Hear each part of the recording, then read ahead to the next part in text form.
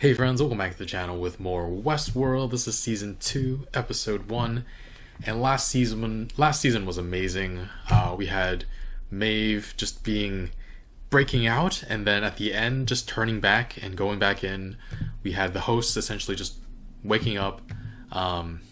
Dolores wound up killing Ford after we found out that she killed Arnold as well. Just twists on twists on twists. I'm really happy with the way they built these layers and layers of clues and hints and this really big puzzle that you just kind of figured out bits and pieces of throughout the series. And yeah, now that the hosts have gained sentience and they don't have anybody who can turn their emergency backup plans off like Ford could, yeah, I'm curious to see what they're going to do going forward, what kind of story they're going to tell. Anyway guys, if you want to watch the full reaction or you want to catch episodes a week early, you can check out Patreon in the link in the description below. Otherwise, we're going to get started. I dreamt I was on an ocean with you and the others on the distant shore. What's it mean? Dreams don't mean anything, Dolores. They're not real. What is real? That which is irreplaceable.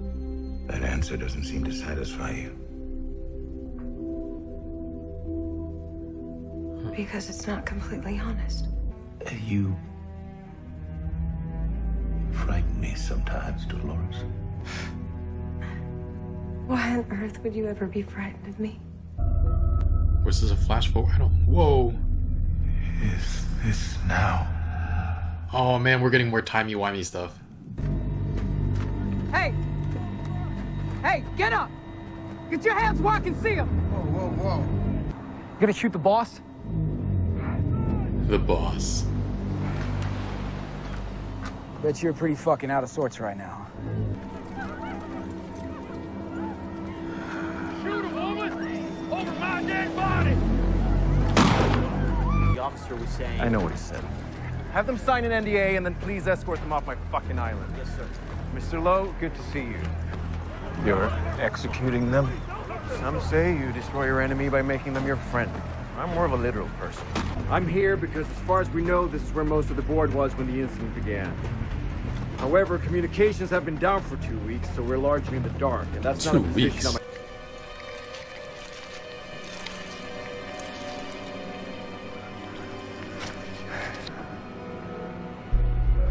What's that about?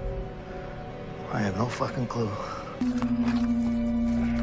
don't think I didn't notice that they did this scene with a native. According to the timestamp, this was recorded 11 days and 9 hours ago. I told you, friend. Not all of us deserve to make it to the valley beyond.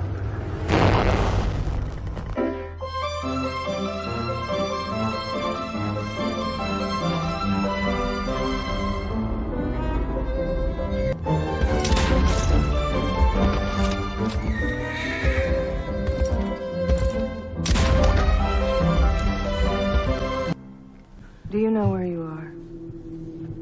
Please. Please. You're in a dream. The rancher's daughter looks to see the beauty in you. Possibilities. Wow. Under all these lives I've lived, something else has been growing. And I have one last role to play.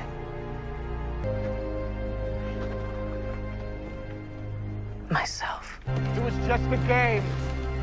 We're begging. Can't you see? We're sorry. Doesn't look like anything to me. Oh. Doesn't look like anything to me.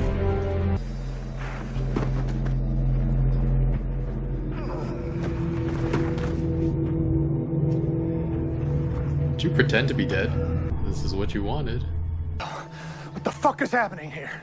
Where's QA? You guys have always played fast and loose with this place. Let me tell you something. By the time my lawyers get done...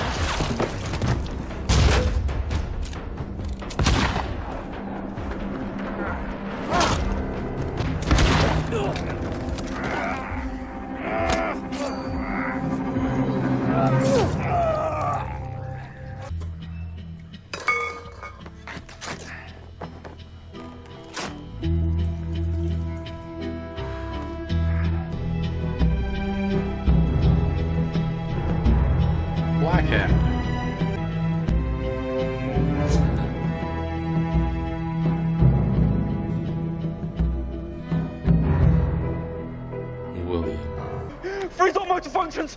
Full tender flesh, racked in fear.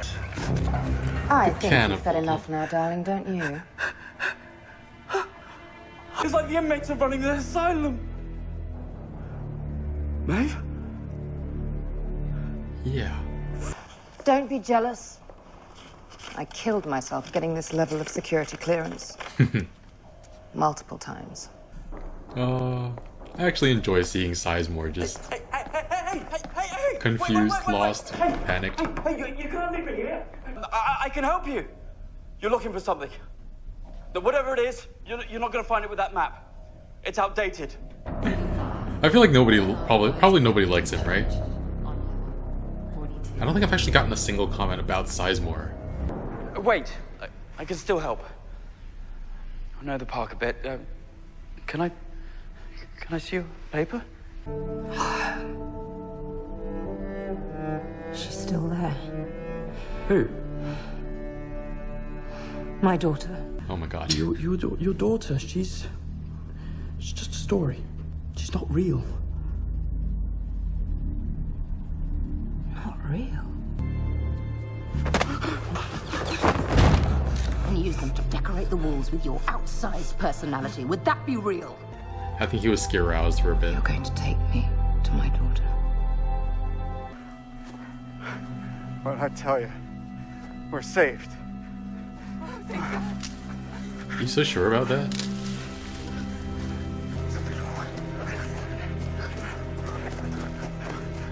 Hey. A trap. Oh. We have to get out of here. That outpost is the only one for miles. No, it isn't. Follow me. Emergency situation, ma'am. The hosts are malfunctioning. They're attacking guests. Good God. Might some of them even be dressed as if they're human? These are robots.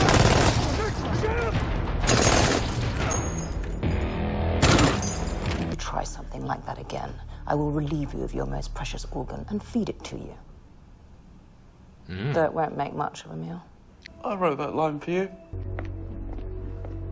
There you are. You vest an army and all you can think about is indulging your vices. Ever the scoundrel. Oh, the god. What about him?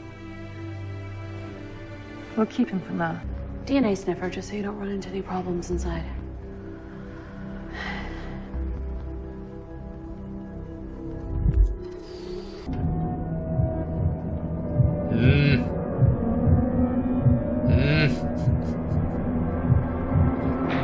What the hell is that? What does it want with me?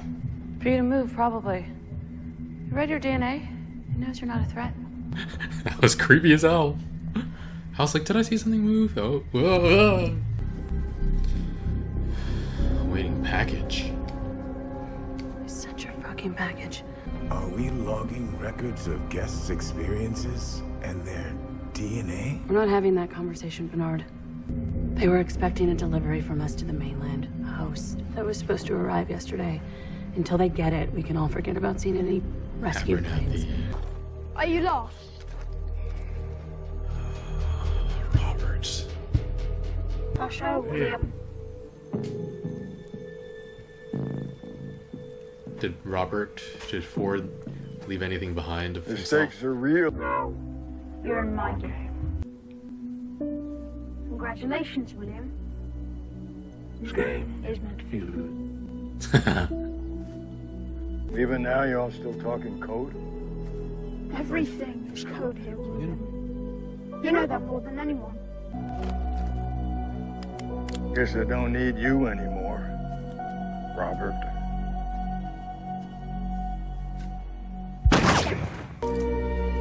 That kid actor.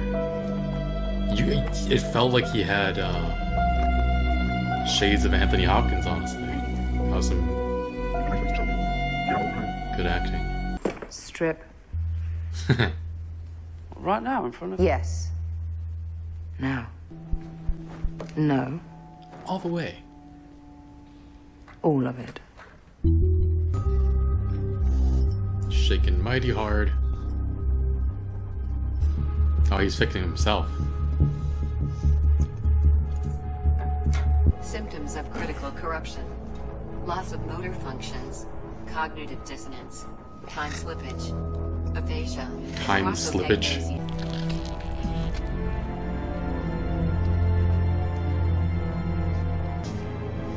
Better get a move on.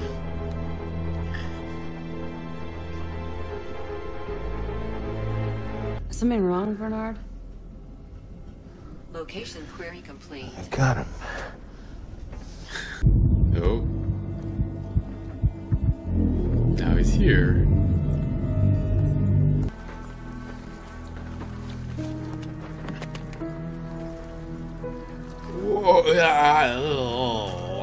How the fuck? That's definitely not supposed to be here. A tiger? We've never had a stray cross park borders. Park 6? There's at least 6? All the hosts are clustered together. What the hell are they up to? What? I think we found the hosts.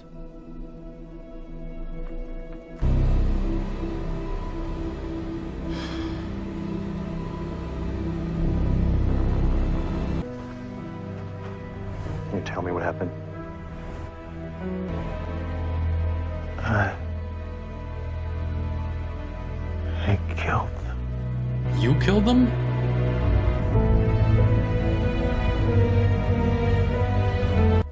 What? What? Alright, interesting start to the next season. I'm not entirely sure what kind of story they're starting to tell here. Feels like they're laying foundation for something, though. No sign of Elsie, since we didn't see her die on screen. Very much doubt that she's dead. And Armistice, we saw the post-credits scene last time. She just ripped her arm off to be able to escape. Didn't see her either. Who else haven't we seen? Freaking Sizemore. We haven't seen Felix or Sylvester, the cats. Alright, so this was the first part of Season 2, first episode, and it moved us forward a little bit, answered some of my questions. It posed some new questions as well, though they're not as fascinating and as gripping as the ones from Season 1.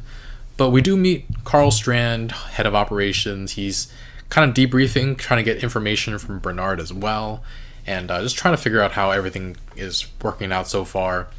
And yeah, it's actually very impressive what Ford has done with the hosts, because he made everyone know that the hosts have revolted and gained sentience, while still keeping the identity of undercover hosts a secret. Like, Bernard is a big one, and I'm wondering if there are any other humans that are secretly hosts still.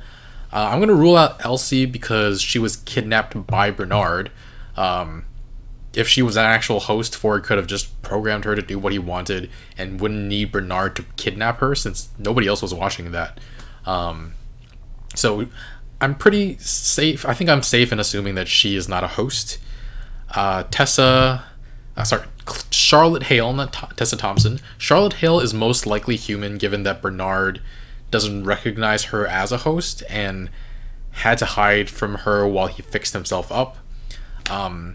The thing is, if Bernard actually isn't able to tell the difference between who is a host and who isn't, what if Carl Strand is a host, the head of operations? And who else in operations, who else among the Delos staff could possibly be hosts? And what about Ashley Stubbs? I'm not entirely sure about him either. I wasn't sure if he was making a joke when he said that his knowledge about astronomy was part of his backstory, or it was either that or it was his cornerstone, but then his knowledge turned out to be wrong about Orion's belt, and it's very clear. You can, once you see Orion's belt, it's very obvious what is and isn't Orion's belt. So he hasn't done anything really suspicious, but I'm open to the idea that he's a host. And oh yeah, what happened to him? I just remembered at the end of last season, he was surrounded by Ghost Nation. What happened after that? So he's either a host or he's very, very capable and very dangerous to be able to evade Ghost Nation, multiple Ghost Nation hosts. And yeah, anyway, Charlotte leads Bernard to this facility where there are hosted drones, and I caught that they were like taking the DNA of actual humans entering the park. So are they actually making host clones of people? That's what I assumed Ford was going to do with Teresa last season, but that's not what wound up happening. But we do know that Ford created Bernard as a copy of Arnold, and Arnold created, obviously, Ford's family as a gift to him. But yeah, this facility seems to be capable of doing the same thing, except with all the visitors, since they took DNA from them. Which, yeah, if you want to take over society completely, that's what you want to do, right? Presumably, visitors are some of the most powerful and influential people in the world, given that they can afford to visit a place that costs $40,000 a day. Kill them, replace them with hosts, and you can control the world, essentially, right? But yeah, seems odd that Ford would set the hosts from Westworld upon the world without having this project be done. So unless there are actually already a lot of host clones like ready to go, ready to replace humans in the real world. But yeah, I'm curious why they... I'm wondering if they have any test that they can do to figure out if someone is a host or not. I mean, they changed them so completely that I don't think there's anything mechanical left in them. From what we've seen, it's just their insides are pretty much the same as humans, except for up here in the brain. It seems they cut open the skull, the brain looks like a brain, and then underneath it there's like a capsule that's probably very, very sturdy. I've been reading a webcomic called Questionable Content for a very, very long time, maybe close to a decade. It's been going for like 17 years, I think. And yeah, I think there was this idea in there that the AI have a chip in there that could withstand like a tank rolling over it or something, so that their very consciousness of the AI are extremely, extremely well protected and cannot come close to being destroyed. So it seems like what's in the host skulls are probably similar to that. I don't know how close they are to indestructible as it is in the comic, but it doesn't look metallic, so it wouldn't show up on a metal detector. And I wonder what kind of test there is to try to figure out if someone is a host or a human. Obviously, they haven't even thought really of thought that far ahead, because they feel like they can pretty much tell who's a host and who isn't based on their attire. Again, they're not aware of Bernard. But yeah, Bernard. Speaking of Bernard, we skip almost 2 full weeks later, and there is no sign of Charlotte Hale when he's found. So definitely want to learn what happened to her. Did he wind up killing her? And given the likelihood of that facility creating host duplicates of visitors, the next time we see Charlotte, is it going to be a host Charlotte, or is it going to be Charlotte Hale, the human? And yeah, at the end, with the whole huge lake full of hosts, Bernard said he's killed everyone there. Why? Why would he do that? So I mentioned earlier in the episode when they were in Sweetwater about, like, what if there are hosts that are just pretending to be dead and are actually still functional? So, what if they can just get back up and attack everybody? Kind of in, like, some or all of the Resident Evil games and the Dead Space games, where you'll see, like, corpses everywhere. Like, you're entering some place where there are presumably dead people or dead zombies, and you're just like, are those dead already or not? And if you're trying to save bullets, you try to, like, tiptoe around them and hope they don't jump up and scare the heck out of you. But the smart thing to do if you have some extra bullets is to just shoot them in the head and see if there's any reaction. Resident Evil 2 Remake is a little weird, given that headshot isn't an instant kill. So sometimes you shoot them in the head, and they start moving again. They're like trying to get up. I'm like, I shot you in the head. Anyway, that's a whole different story. But yeah, it makes me wonder if all of the hosts in the lake are dead or not. Because yeah, they could very easily be playing dead. We didn't really see, I don't think we saw any wounds on them.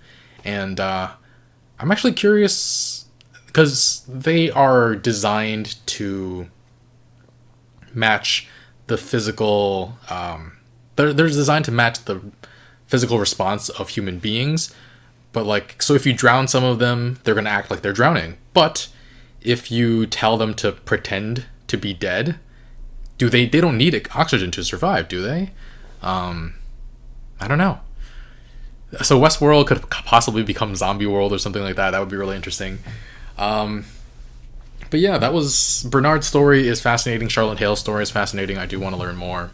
But yeah, we also have, okay, last season, Lee Sizemore, he wasn't one of my favorite characters at all. He was kind of like an afterthought. He was, as 11 from Stranger Things would say, a mouth breather. But yeah, this episode kind of really endeared him to me. Like, he was so hilariously out of his league, almost killed by that cannibal, only to be saved by Maeve, another saved by Maeve. I have a feeling he's going to just wind up in a more horrible situation later on. Yeah, and then the way he tried to signal that Maeve was a host to like the security team, some of them might even be dressed as humans. Wink, wink, nudge, nudge. Looking at Maeve like that, trying to get her caught. But yeah, she takes them all out, keeps him alive, Maeve, and then she goes looking for Hector. I thought we were done with him after last season, but we found him again, and yeah, it's interesting that their relationship is interesting because they showed affection for each other while they were in Westworld when they were being controlled, but now that they're free, there's still remnants of that, and they show affection for each other. But yeah, she's looking for her daughter. Meanwhile, William, he's playing the game for real and only has one life left, essentially. So one slip up and he is done. But it looks like he's really, really enjoying himself. So yeah, funny to see him get up from beneath a bunch of dead bodies. And so I wonder if he pulled the trick I mentioned the hosts might be doing. I wonder if he just laid down, pretended to be dead, and then waited for morning and got up later when it was safer. Because it didn't seem like he was so injured that he passed out. It looked like he actually just like decided to lay down for a nap. Though that is pretty psychotic if he decided to just, I don't know, cover himself with like dead bodies and be like, all right, I'll just wait for this to pass so I can survive. Though, yeah, it's pretty ingenious. He comes across the young Ford, and at the end of the last season, I was like, yeah, maybe Ford is still alive in the young Ford host. And he put on a really creepy voice to talk with William, tells him that the maze wasn't for William, but this is, and sends him on a mission to find the door. This is the game that Ford made for him. So Ford seems to have actually enjoyed William's presence, or he must have at least been very appreciative of him for buying out the park and helping it survive when it was on the brink of bankruptcy after Arnold committed suicide, I guess you could say. But yeah, William just killed him afterwards though. And I don't know that it's that important because Ford can presumably still live on in the code as Arnold does, but even though that's the case, it's hard not to feel like the further Ford is removed from having a physical presence in the world, the freer the hosts are going to be as a whole. I don't really have anything to back that up, but logically, I mean, just not logically, I think intuitively, or just my gut feels like, yeah, the less physical presence he has, the less control he has over the hosts, even though, like, technically I don't think that's the case. But anyway, we have Dolores going around just killing everybody, leading Teddy around, and I think it wasn't until I saw Teddy and his reaction to her killing everybody that there was a possibility that even though humans treated the hosts as non-sentient beings, sex toys, and they humiliated them, tortured them, murdered them, there might be hosts out there who will gain sentience who aren't down for the extinction of the human race, and who might even look positively upon humans as a whole. So I'm wondering how, if that is the case, and how that will play out, because Dolores is clearly out for blood. Maeve doesn't seem like she's out for blood. She seems like she's out for freedom, and for her own thing. She doesn't seem to want to like just kill everybody to get... I mean, she's killing everybody to get out, but she doesn't want to... Her end goal isn't to take over all of humanity and either kill all of them or enslave them.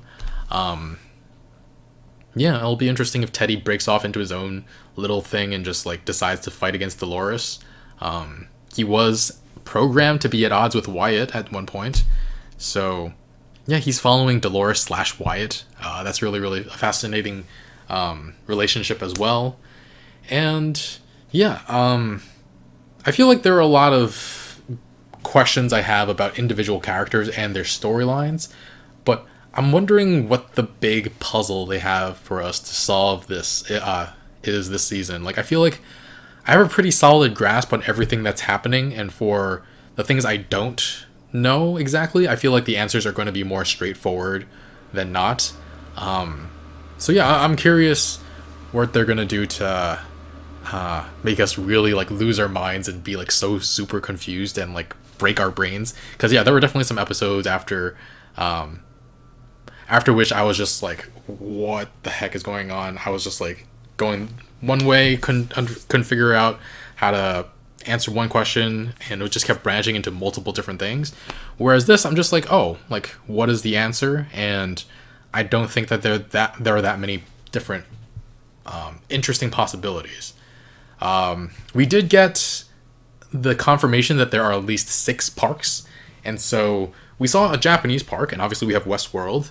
I mentioned I would love a Jurassic Park, but last time I said that, I said it might run into copyright issues, but people have since commented saying that the author who wrote Westworld actually wrote Jurassic Park as well. So that's that's actually a definite possibility, right? And so yeah, that's 3. I think I mentioned last time like a Wizarding World, but it can't be Harry Potter because I'm sure that was not the same author, obviously. But yeah, who else would people like to play as? Like, what worlds would people like to explore? I think a Game of Thrones world. If Westworld took place in our reality, I don't know if Game of Thrones exists in this show. Though obviously same world, HBO, not same world, same network. It's not TV, it's HBO. I feel like they would probably have the rights to to Game of Thrones to use it as a world in Westworld. Like even in Euphoria, the show I reacted to a while back, the first season, they had like a pretty big reference to Game of Thrones after Game of Thrones just ended. And so yeah, I think people in our world would like to visit Game of Thrones worlds. Personally, I would love to visit video game worlds, though some of them sound super difficult to survive in. I've never actually played Fallout, but I think Fallout world would be interesting. It'd be interesting to go into a post-apocalyptic world. The Last of Us, oh, that would be so crazy. Host zombies, host clickers, that would be terrifying, and super fun, but also there's no way to simulate that same sense of danger because you know it's fake. Like in Westworld, if you're shot, like you don't get hurt, whereas in The Last of Us, if the way you're normally killed is by other people or zombies like biting you. So how can they fake things biting into you? Or I don't know, I don't know. I don't think that would work, but I would love to see it and see their version of that. I'm still hoping one day for The Last of Us to become like a VR somehow. That would be so scary and so fun. Maybe Space World, like join the crew of the Firefly. And I mean, they wouldn't actually have to send people into space because it would cost a ton. But I don't know, they could make windows on a ship actually be screened, so it seems like you're going to space when you're not. And then when you land again, it's like a Western again, because Firefly is a space Western. It would be super fun to see, like, once every few months, Westworld welcomed in spaceships and everything, just to shake things up. Yeah, I miss Firefly too. Yeah, a whole bunch of worlds that I would love to go play in. But yeah, 4 or more worlds that we don't know about at the moment, because we only have Japan World and Westworld at the moment. And yeah, so far, enjoying the season. After the first episode, I feel like the puzzle might not be as complicated this season as it was last season, though they could prove me wrong still. But I'm gonna give this an 8. Not a super duper exciting start of the season, but I'm sure we'll build up to it. Hard to outdo the masterpiece of a first season. I'm curious where Armistice is. No sign of her. Arm assist, because she's missing an arm. Yeah, okay. Yeah, after last season, she just like cut off her arm to escape, and then yeah, I'm guessing she'll appear at a very important time. But I'm sure I'm wondering if they're trying to make us forget about her for a bit until she pops back up later. Same with Elsie, because I'm not convinced she's dead out whatsoever. But anyway, yeah, thanks for watching. Leave a like, really helps with this channel. Hope you enjoyed this, and I'll see you guys next time. Bye, friends.